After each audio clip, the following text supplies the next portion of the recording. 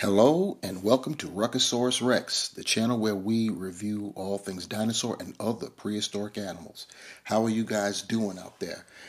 Hope you're doing great. You see what we got in front of us. If you've been following, you know that I said last go round that we have caught up with all of the models that came in at the tail end of last year, and that we would begin with new 2024 product, specifically from How Long Good. We have a pair of ceratopsians on deck. Speaking of ceratopsians, we do have a third ceratopsian, which we're going to do first, and it's this one. And the reason we're doing this one is because this just came in. I've been trying to acquire this figure, and this is a figure, for quite some time in my my endeavor to complete the Ceratopsian series of Beasts of the Mesozoic by Creative Beast Studio. And I finally got one, courtesy of Mr. David Silva, the creator, the founder, everything you can imagine, designer of the product for that company. And yes, I've fallen totally in love with the figures from Beasts of the Mesozoic, and the Chasmosaurus here, Chasmosaurus belli or belli, is the penultimate figure that will lead to the completion of my getting the entire Ceratopsian series. I just need Styracosaurus, the original Styracosaurus, the green one, and that's on the way too. That will arrive when I receive my Wave 3 Tyrannosaur series order. So it will be completed then, and I am happy about that. I was definitely, shall we say, a bit pressed to get Chasmosaurus because of the upcoming Wave 3 of the Tyrannosaur series. I like, if you've been following at all, when I've been doing the Beasts of the Mesozoic, the past Tyrannosaur offerings, if there was a Ceratopsian that lived, that coexisted, I paired them up in a segment in those reviews, and I definitely wanted to do that with Chasmosaurus. We've got Daspletosaurus, Gorgosaurus, Albertosaurus on the way, and Chasmosaurus was found in Alberta, and he is down to be matched up with one of those three. I believe I've got him matched up with Daspletosaurus, but you can basically insert anything with the Daspy, because that critter got around. He was around. You could basically name any Ceratopsian, North American Ceratopsian that was that existed at 75, 76 million years ago. Daspletosaurus was there. But we will talk about that when that figure comes in. Looking at this packaging, this is, by the way, before I continue, let me just say that this is part of the Late to the Party series. So that's a continuation of that. And it will conclude when we get that Styracosaurus. So there you have it. Anyway, now back to the matter at hand. You see the artwork there on our right. It's a sleeve, and you can see the figure within, tied down nice. You could see out the back that there is a backdrop, which is standard with Beasts of the Mesozoic. Turning it around, you've got the logo on the side there with the silhouette icon of a Triceratops. And then at the top, you have on the sleeve, 19 points of articulation, realistic movement and detail, profile card included. This is number 4, Beasts of the Mesozoic Ceratopsian series. This is 1/18th scale. Then on the back, you have, that's what the card would look like on the inside, and we will get a look at that card in a bit. And it has a little readout, number 4, Chasmosaurus belli or belli. Chasmosaurus means opening lizard.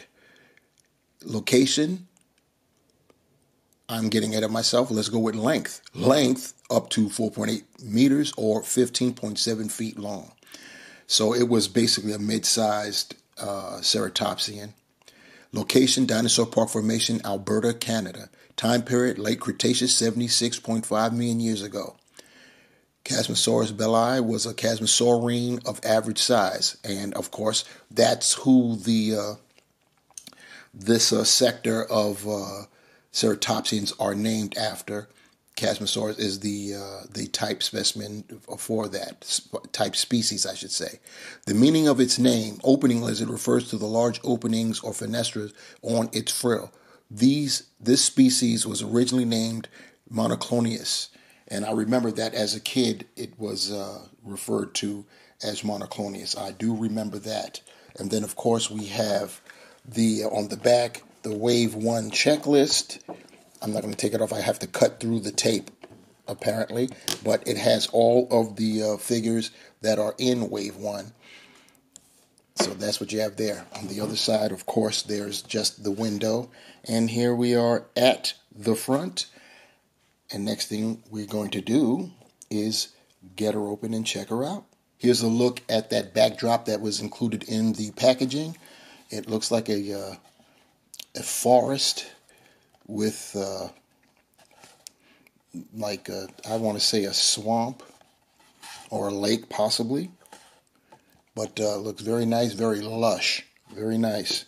We also get that info card. I still have it in the wrapping, and on the back of the card it'll have that same information that I read off. What I do have at the rear of this is the instruction paper that shows how to apply the tail, which is detached in packaging by utilizing hot water or some form of heat, hair blow dry or whatever. So that's what you got there. And like I said, you still have some more of that artwork that we saw on the sleeve of the packaging. Now taking a look at our Chasmosaurus out of packaging and on our rotating platter. You can see the nice vibrant colors. Speaking of that coloration, as always with Creative Beast Studio, Beasts of the Mesozoic figures, their figures are based, the colors of their figures, I should say, are based on living birds or reptiles / amphibians. In this case, the green mantella frog is what our Chasmosaurus color palette has been inspired by. And looks very nice indeed. We've got very nice. I mean, the green is just popping, and then you've got some nice browns, different shades of brown, and yeah, it's very nice. We will get a closer look at the Chasmosaurus, and we're going to do that right now. Taking a measurement of our Chasmosaurus from beak to tail tip, we're talking about 10 inches. So at the 1/18th scale, if you do your estimations, your calculations, this puts this figure right there at 15 feet. So you're right there in that 1/18th scale. So this definitely matches up very nicely. Looking at the figure itself, getting a closer look, we take a look at the skull. If any of you guys recall when I was going through it with the other figures from this line, I was just swooning over all of the skulls from the ceratopsians, and that's not going to stop now. Very nice. We've got, if you look at that nasal horn, it protrudes going slightly forward. Kind of sort of makes it a little bit easier to impale an enemy, a predator. You know, when it's pointing like that, you can really get it in just going forward. No need to try to hook up. As far as the colors are concerned, there's that green looking at it forward, and look at the pattern there at the on the frill. And the name open lizard is due to what we got here. They're really, even though it's painted and there's skin over it, the frill was basically, there was nothing going on there, hollowed out at that point. You could, if there was no skin, you could see right through it. And so you got that nice pattern. You've got more of the spikes there on the edges of that frill, as well as going down the side. Very nice. The colors, obviously you've got that lime green. Then you've got this nice dark brown along the, we'll call it the face. The eye is basically painted. It's a black pupil, and there is a lighter color back there. It's not necessarily white, but it is present. Then when you get down to the nasal area, you do have that, still you have the striping of the dark brown. Then it goes down to like a caramel type brown. You've got blue and like a sky blue and white, and there's a wash, so the scalation pops out. The beak itself has got like a bony grayish color, as well as that nasal horn.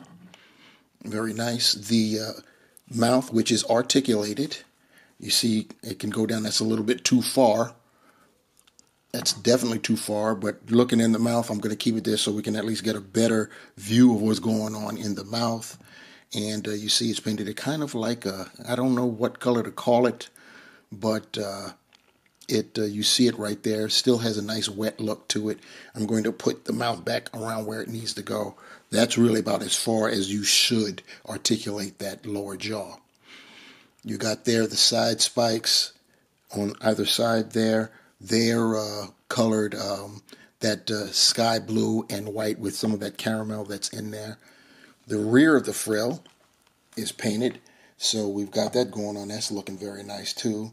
Then you got the neck, all those nice colors, browns, the sky blues, everything is popping. Then we have a different color of brown here. It's not caramel colored. It's definitely lighter than the rest, and it carries over to the hind limb, and then you've got the wash there. Very nice, very nice. More of the lime green on that forelimb, around the back of the forelimb. The front of it has got that like grayish white going on. And speaking of that, that's what you see there on the underbelly, and it's got a slight wash, so the scales actually pop out. The claws or nails, hooves, whatever you want to call it, there are 5 toes, and there are 3 basically hooves, if you will, on the forelimbs, and they're painted like a gray. The rear, 3 or rather 4 toes, I should say, and they're all painted that same gray. Going down the tail, everything stays consistent and carries over with the greens and the browns and the whites. There is a wash when I turn up so you can see it up top, that there is a darker green going over the lime green there, and that carries on down through the tail, and you have that same thing going on the other side. As far as that articulation, we already showed you the jaw. Unfortunately, the jaw will not close any more than that, so that's what you're getting. He's always going to have his mouth open. The head, you have articulation at the head, so the head actually moves independent of the neck, so that's cool. You can go left, right with that, slightly up and down. In conjunction with the neck, you can get some more movement that way as well. The neck can move slightly up and slightly down. I could probably get more after I work with it some. You can get some swivel going like that, so you can actually get some type of expression. The torso, you've got torso articulation right there. Sorry, I got in my own light. And you can move it up and down. I could probably get some more once I work with it. This is brand new out the box. I had to get it in quickly because the Chasmosaurus is coming.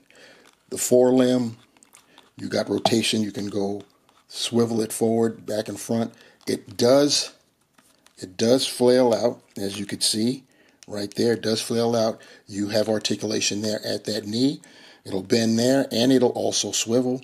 And you've got articulation there at the ankle. So up, down, and it will pivot, and it will swivel as well. Rear leg, you've got rotation. You've got articulation at the knee, as you can see there. It also swivels. You've got articulation there at the ankle, the upper ankle, if you will. And you have articulation there at the foot. So it goes up, down, and you can swivel that as well. And you do have articulation with the tail, left, right, up, down, and you could even spin it if you wanted to. So that is what, see if I can get him to at least look decent before I fade him off. That is the articulation scheme on our Chasmosaurus by beasts of the Mesozoic. As for comparisons, we're only going to do one now because we will be returning with Chasmosaurus with one of the three Tyrannosaurs that I mentioned when they finally come in. And yeah, we will see Chasmosaurus again. So we're going to compare it with another Chasmosaurine ceratopsian, that being Pentaceratops. And to show you how large a Chasmosaurus would be compared to a human being, we break out our 1/18 scale Robert Muldoon.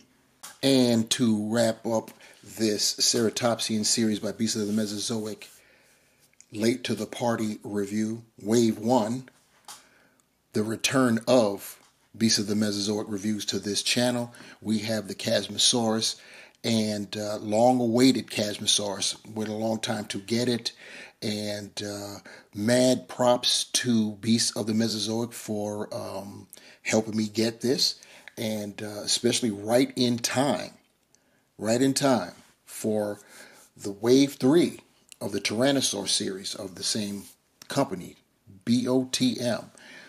The colors pop on this particular figure based off of the green mantella frog, and or inspired is a better description, because it's not like it looks just like, you know, the same colors as the frog, but that's where the inspiration was taken. You've got the points of articulation that just adds. We have the return of the fun factor, as you could see here from this particular closing shot pose that I have our Chasmosaur engaged in. Gotta love it. Yeah, I'm very excited to add this to my Beasts of the Mesozoic collection finally. One more to go, Styracosaurus, and that will be coming very soon. In fact, it'll come the same time as the Wave 3 Tyrannosaur series comes. And I am here for that. Anyway, what do you guys think? This is definitely late to the party. This figure came out back in 2020, and I finally got to it right now. One step closer to the completion of that series.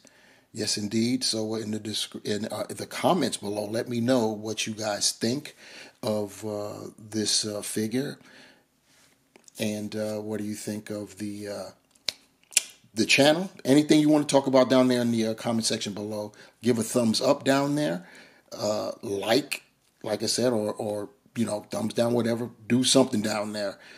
Subscribe to the channel if you haven't done so already. If you want to be notified when I upload another video, there's a bell down there to hit, and you will be so notified. And yeah, I am loving this figure, but I love all of the Beasts of Mesozoic figures. I am hooked. I am truly late to the party, as I knew about these figures when they first came out, and I just wasn't sold because of, you know, I looked at the articulation and I couldn't really unsee it at the time until I took a deep dive, and now here I am. Anyway, I'm not about to get my second wind on that. You guys, thank you for rocking with me. Until next time, you take care. Peace.